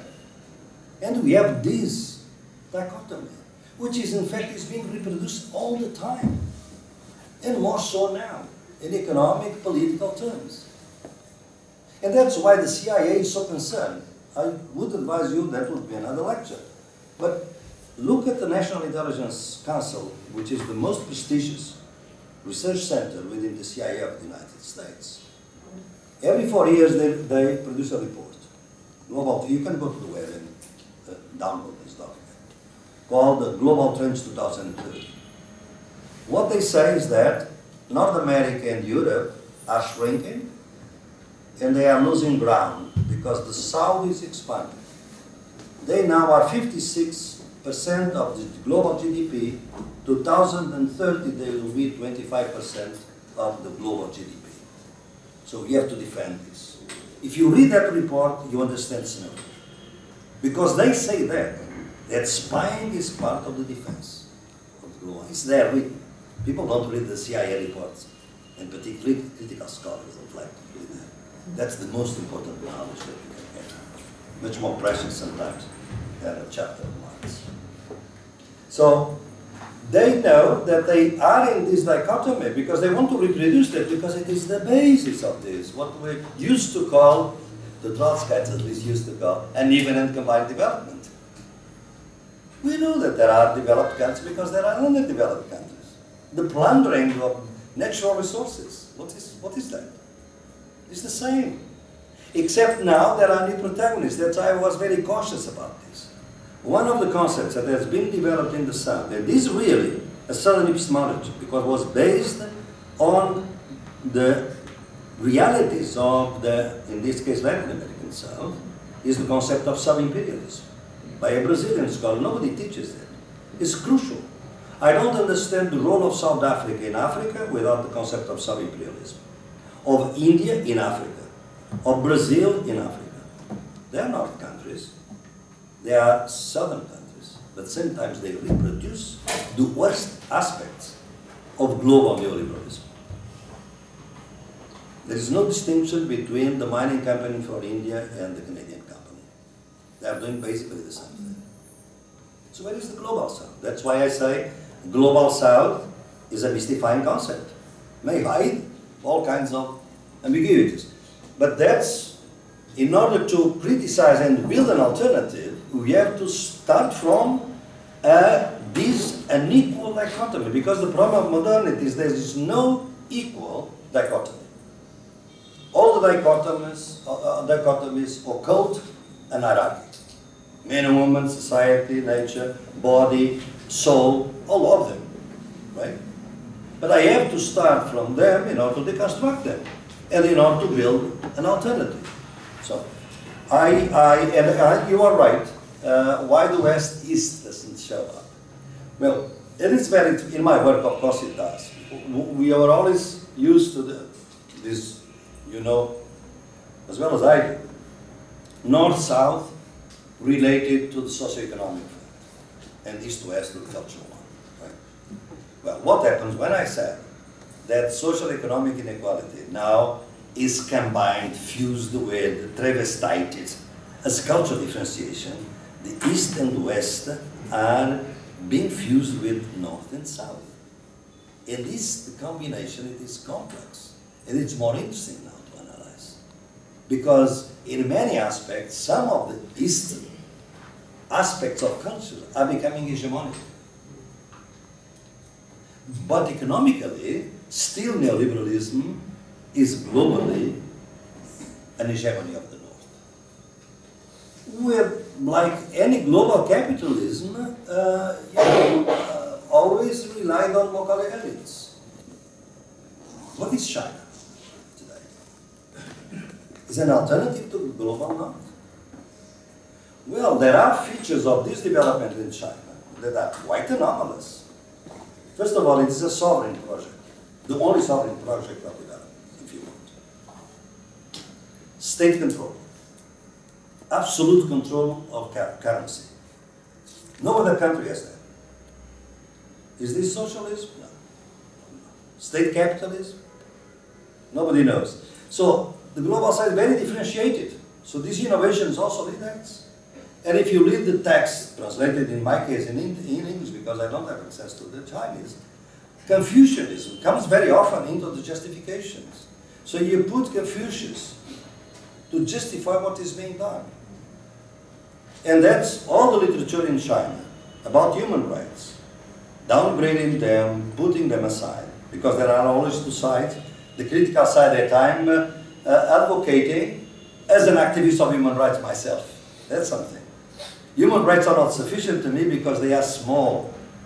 I want a more expansive, collective rights, for instance. That's my problem with my you know, a person that I admire much like Amartya Sen. It's not individual issues of human capabilities. They are collective rights, collective problems, structural problems. You have to approach from a different perspective, right? So I think that these dichotomies have to be worked out in such a way that you identify what they formulate and what they hide, so that we can move forward. But as I say, this is a long, long task. It's not easy, because all our minds are framed like that, and it's very big. But in my view, I'm trying to be aware of that. Well, I'm not surprised that this differentiation between social justice and cognitive justice is intriguing, because we have been used to the idea that truth is representation, right? Truth, in the epistemologies of North, truth is the representation of reality. Maybe realistic or constructivistic, but it's a representation. So I have the knowledge that tells me about the reality, social injustice or social justice. Why do I need cognitive justice? Because the criteria by which I represent that reality do not allow me to do two things.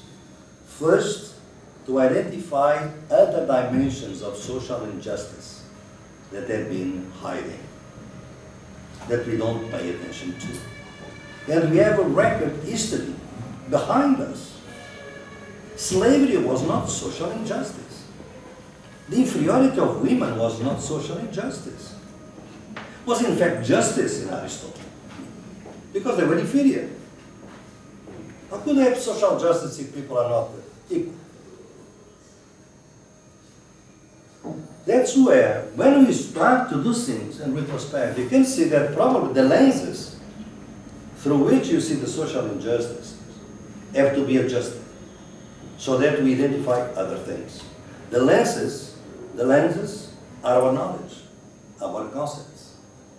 And therefore, I need other concepts and other kinds of knowledges that will identify other forms of injustices. Because for us, we are trying to see that justice is among equals. We have to deal with justice that people are, in fact, formally equal, but are materially unequal. That's all the theory that we have. Liberal theories about that. And even Marxist theory is not very different. The problem is that our knowledge represents to us a natural view of equality, formal equality. We are all human, we are all equal. But then, there were all these subhumans. They didn't fit. Well, I call them divisa line. They were not considered equal because they were not part of the problem. They were not considered within this representation. So I have to change the lenses to see from the other side. And when I see from the other side, I can see a reality. I'll give you an example. This may look abstract to you.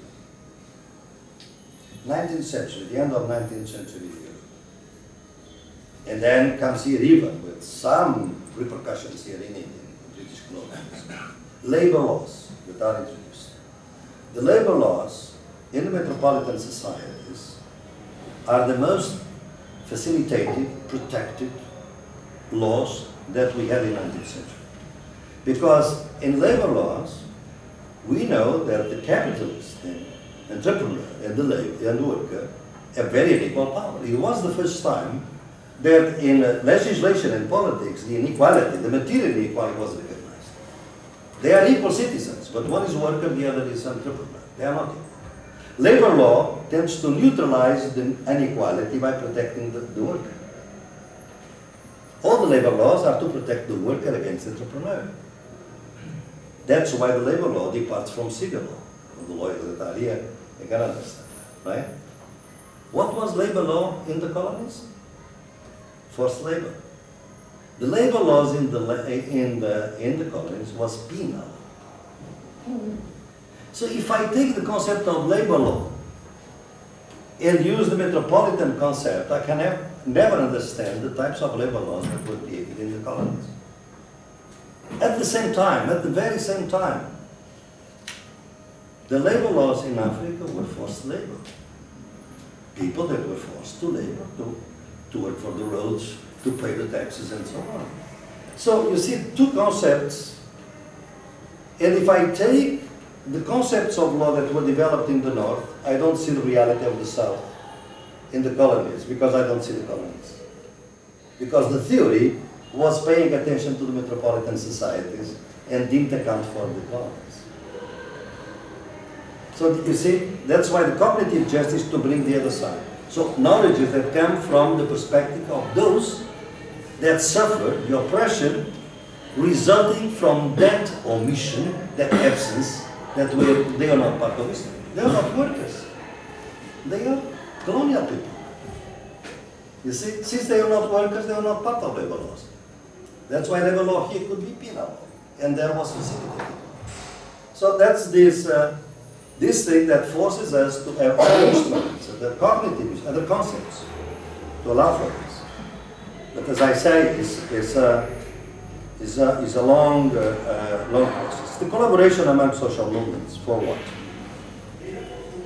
Well, I think that this is a good point. There are many people that think that probably collaboration with, and in fact was the condition, collaboration among social movements is a way of weakening the movements, not strengthening the movements. Let's take the labor movement.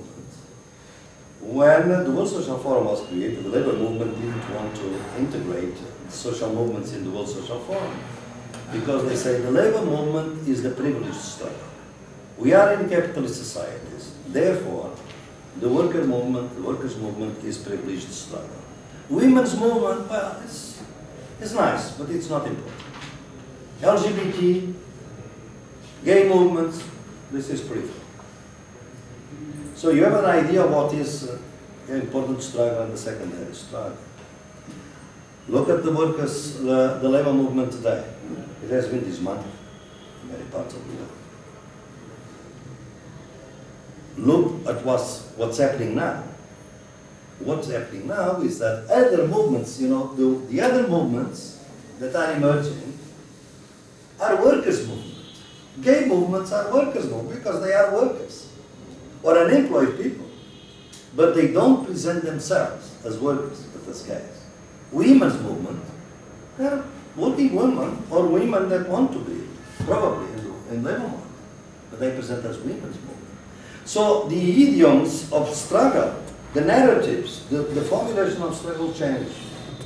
And if this change is possible, it's possible because it is possible to make these collaborations. Because if I take an essentialist view, that gay movement is here, women's movement is there, and there's no collaboration, then that's what they want. They divide, and they keep dividing, in fact. There are some troubling developments today.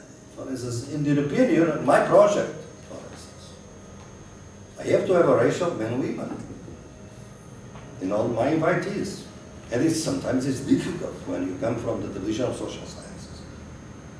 There are more women today studying social sciences, but the leading figures of social science are almost men in many countries. How do you combine this? So the women's movement in Europe managed to put these conditions on that.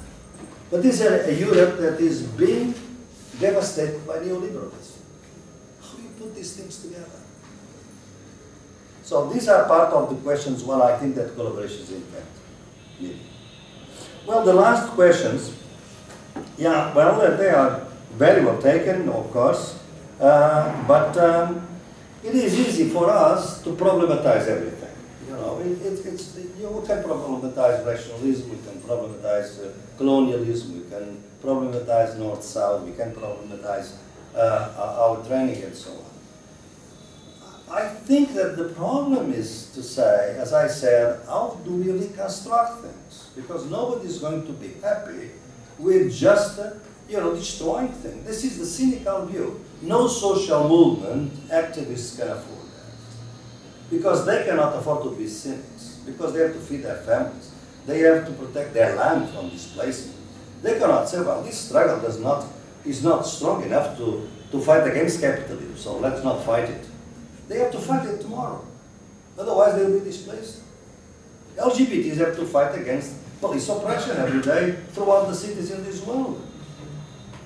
They are being massacred in some countries today. Not just in Africa, as usually people mention. Northeast Brazil, for instance. There is a massacre of black people in Brazil today in northeast cities. In Bahia, which is probably the most Afro-descendant population. Every day, 12, 10 youth, black youth, is killed by police. That's the level of violence. So I think that in order to do that, of course colonialism has to be diversified. Imperialism has to be diversified. You have a fabulous historian, Subramanian, who is a professor in Los Angeles, that even when analyzing Portuguese colonialism and imperialism, spoke about 3 empires. And they had very little in common. They were colonialisms, yes, but they were very different. I always say that Christopher Columbus brought from America parrots and seeds and plants. Vasco da Gama brought from India ambassadors. So the two colonialisms cannot be the same. Atlantic Ocean was unknown. The Indian Ocean was absolutely globalized when the Portuguese arrived here. In fact, they needed a Swahili pilot to get to India. Otherwise, they would never get here. You see? So these are the complexities. We know that. But there is no way of saying that since colonialism are different, there were no colonialism. No, they are all violent. Because they are violent. Why? Because in the metropolitan societies, we have a dichotomy. I can refer to some of my books in English in which, I developed these ideas. The contradiction is between regulation and emancipation. There are always movements, and when a regulation is in crisis, there are emancipatory movements, socialist parties, communist parties, and so on. In the colonies, the dichotomy is not between regulation and emancipation, it's between appropriation and violence. We exercise violence, but not to such an extent that we destroy all these people, because they are needed of the slave, for instance. Appropriation and violence, always in tension. So that's why there is this abyssal line between the colonies and metropolitans, and social science were created as if they were only metropolitan society. And that's why there was a separate science for the colonies. That was anthropology. Today, anthropology is completely different. I mean, it has nothing to do with history, but it has to do with history originally. Right? So, I think that Judeo-Christian, well, I take the argument. I don't see the traces of that in this kind of theorizing. Particularly because I think that I'm trying, that is another discussion, to develop other conceptions of this spirituality that I mentioned. And these forms of spirituality, as I mentioned, has nothing to do with Judeo-Christian mentality of religion. Because they personalize the entity of God. And I work with indigenous movements where the gods are the rivers, are the mountains, are the forests.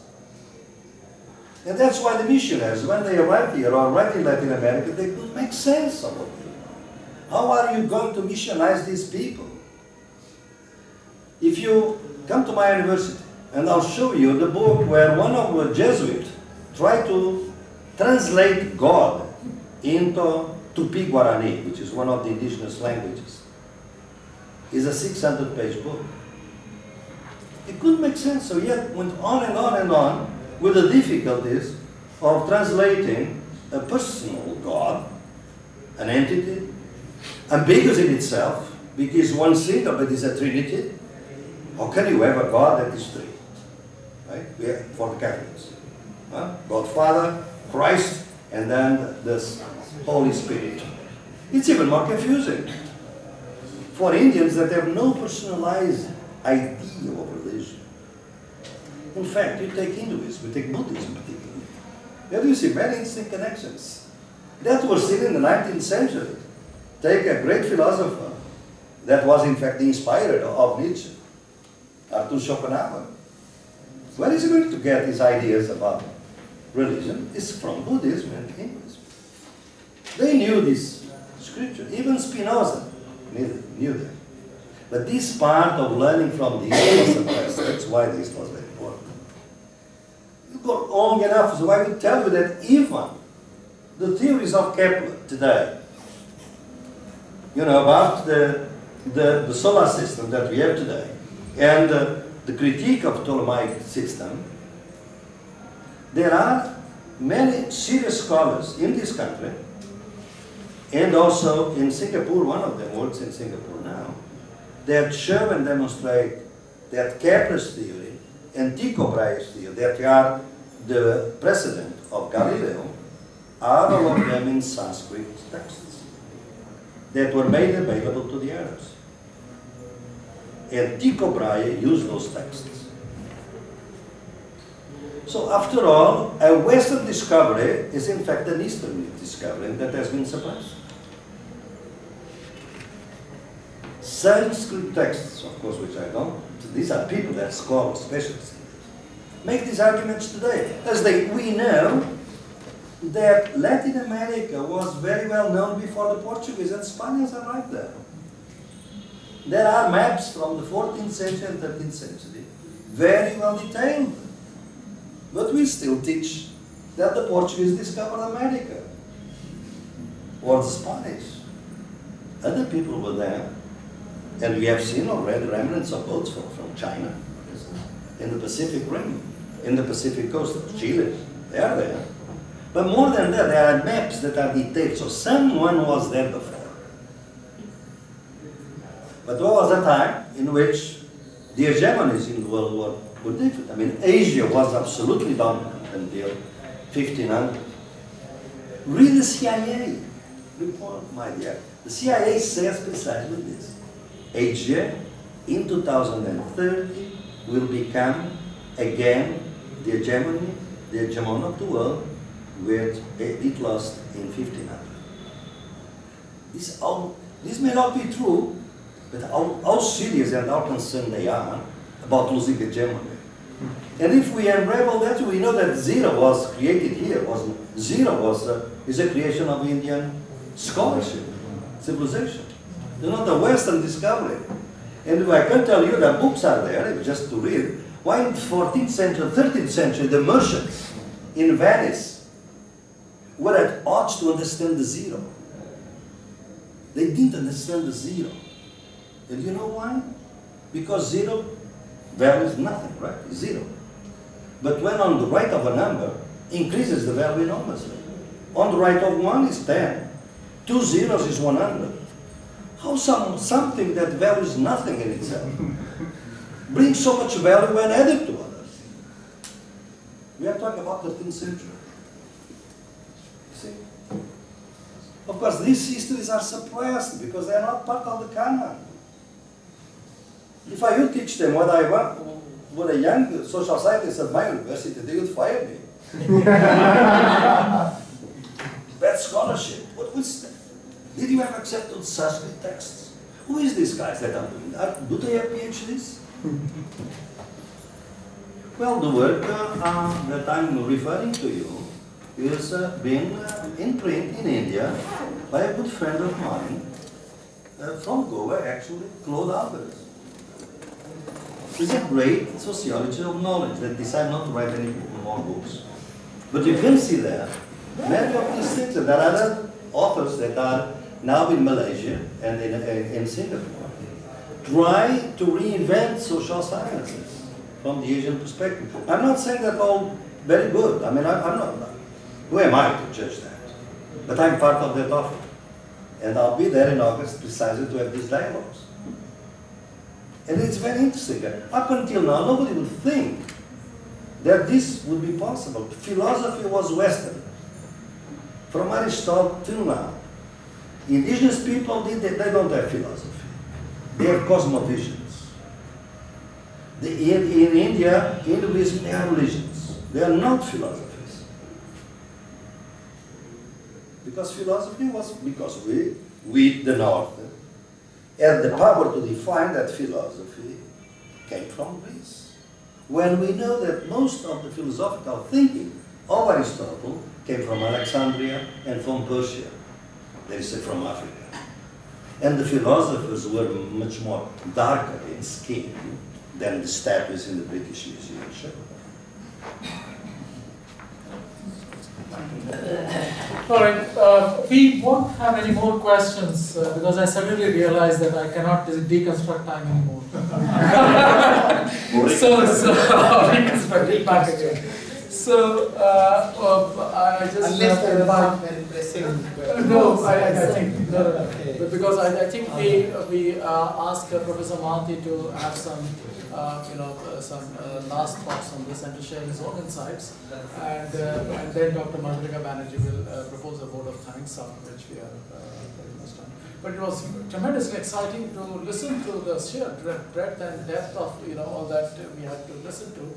The lectures have not been printed out. Usually they are, the Oliver Tambo lectures. It's just because we had it in the last minute we fixed it up, and so once we get them. But we must get it. Yes, Yeah. we will.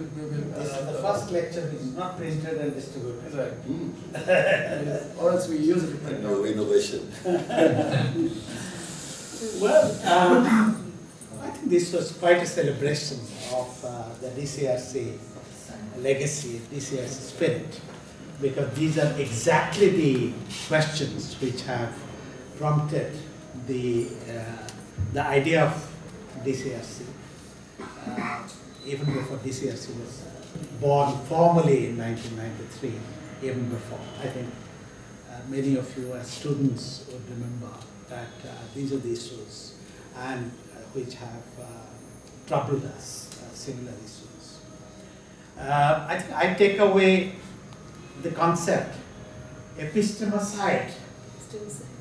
My God, I mean, we have toyed with all these questions so long, because this is the most fundamental articulation of the project, of the argument, that the knowledge systems, which don't merely give us categories or give us theories about knowledge, but also give us canons, give us principles of validation, give us the definitional methods of what is knowledge, how to evaluate things, how to describe things.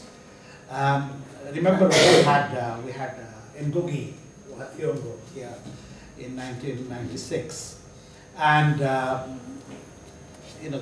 his similar project, I think the same project, that the colonial regimes had destroyed our imagination, our capacity to name things. But I think he goes a step further when he talks about the dominant Western, I would still say Western epistemology, which not only delegitimizes, which has destroyed, ignored, and doesn't recognize the existence of the non-Western epistemologies, theories of knowledge, categories, and so on. So I think that's one concept we carry with us, and how, as you put it, alternative thinking about alternatives. In fact, that's what we call creative theory. This group is called, practitioners or sort of participants in the making of creative theory. That critique is critique of dominant knowledge. Alternative still is keeping the dominant knowledge in front and finding alternatives. We want to go to streams of practice and knowledge around us all over, from where we start our thinking and doing.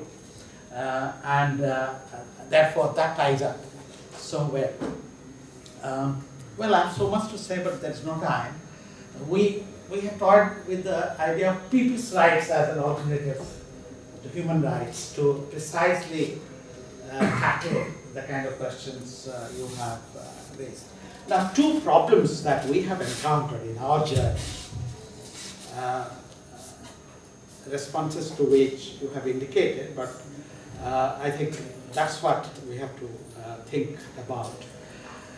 One is that the social movements in India have experienced processes of incorporation into the mainstream, and the state or even global capital has picked up the language, picked up the discourse of social movements.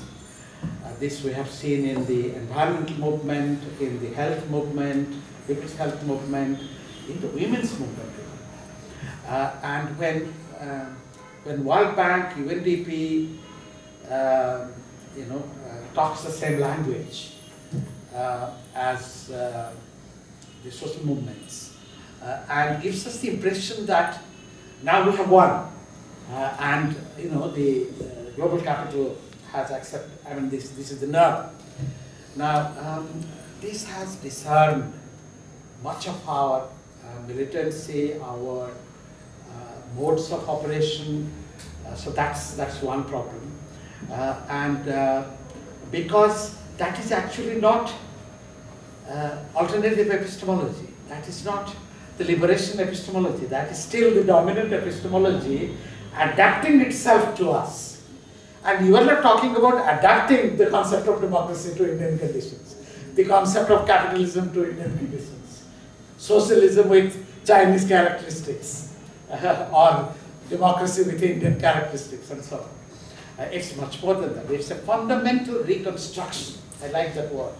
Reconstruction of categories, knowledge, canons, validation approaches, and that's why, you know, we wanted to talk about creative theory, keeping that in mind, that it is a fresh start. You know about the dominant epistemology, but you are not merely reacting or critiquing or finding alternatives to the dominant. You are making a fresh start from practice, from what you have around you. It's true that even to look at them, we are carrying the lenses given to us. But if you know that these lenses are colored, then you have a liberating possibility. That's one problem.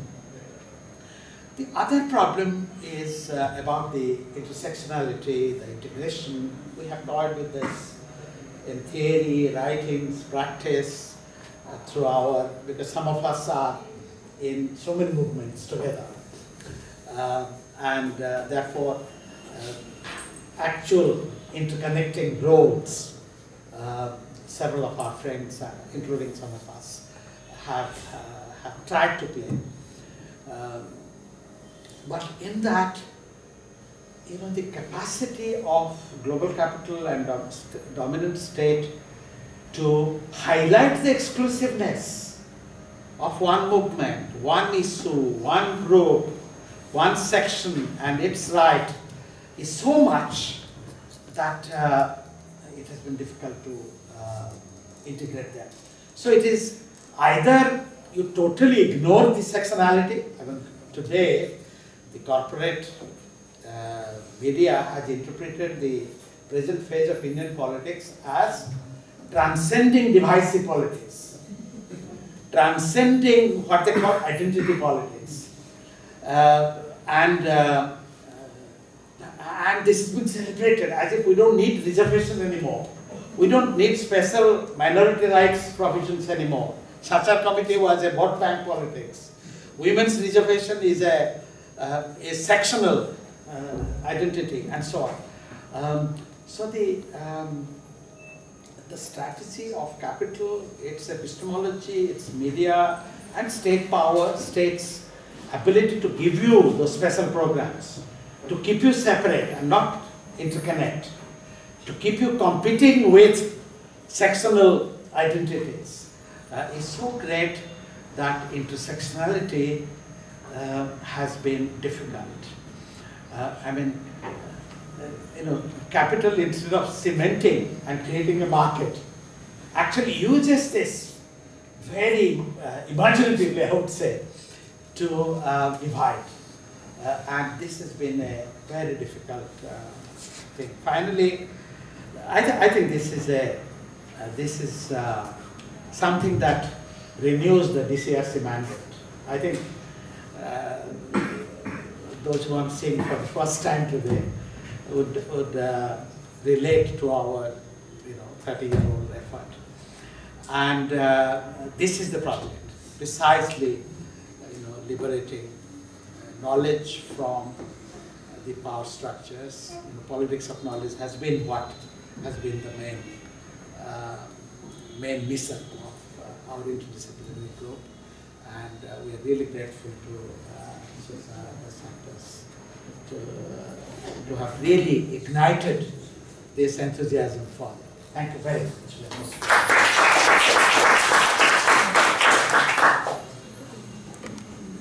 Just by way of conclusion, on behalf of the Developing Countries Research Center, thank you very much, Boaventura de Sousa Santos, for really agreeing at fairly short notice to come and do this lecture, but it's been really invigorating for us. And we departed from tradition and had a question-answer session, which I think is a very good idea. I'm glad you did that. We had many times. Well, Mamdani to question, I can give you. Sorry. Obviously, I've forgotten the ones in which we had questions. But indeed, I mean, I think it's better this way, certainly.